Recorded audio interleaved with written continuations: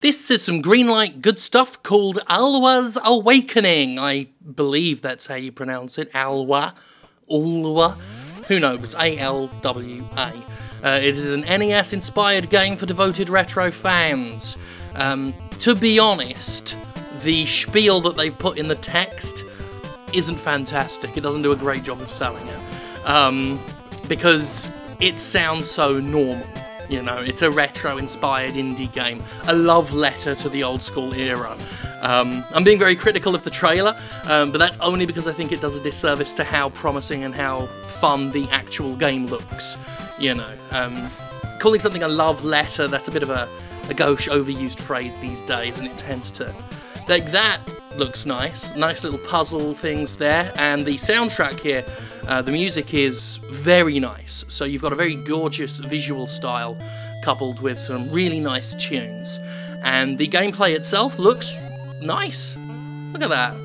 Little bubbles and nothing particularly original or, you know, mind-blowingly unique.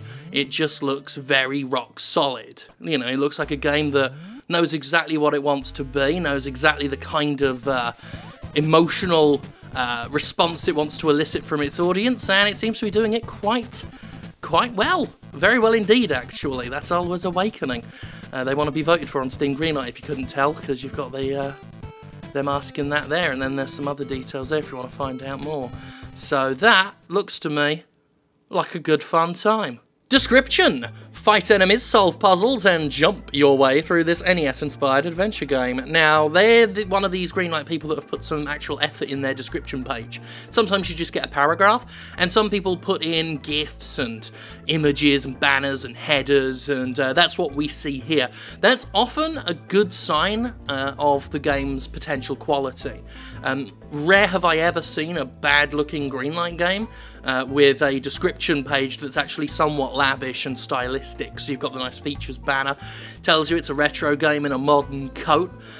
You can use your magic staff that holds many mysterious powers, solve puzzles, defeat enemies in over 350 completely unique rooms apparently, and you use gemstones to make the staff more powerful. So there's a RPG-light system going on. You play as Zoe, who has been sent to help free the land of ALWA. With easy to understand controls, you'll jump and fight your way through many different challenges. That's interesting because the logo and the title and everything, it makes you think that the character is called ALWA rather than Zoe. Maybe that'll end up as a Link Zelda kind of thing. I don't know. Yeah. The game boasts a Metroidvania style, so it's got a map that's very familiar to people who have played, you know, games like Symphony of the Night and that sort of thing, which is always cool to see.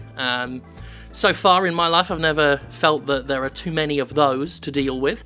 There are unlockable characters and items and all that kind of stuff. So, yeah, again, as I said, doesn't look particularly hugely innovative in any way, but it does look rock solid. Very pretty. I love the colour scheme they've got going. The colour contrasts and everything. Just very nice, very appealing to myself personally. As always, Good Like Green Stuff can't guarantee that the game itself will turn out to be good, just that it looks promising and that it looks good. And this one does indeed look good. But if you think it looks good, you know, feel free to vote for it. Why not? You know, you don't have to. I don't care. But I think it looks good. That's the point of the video. And I guess that's the conclusion of the video as well. ALWA'S Awakening. It's a game.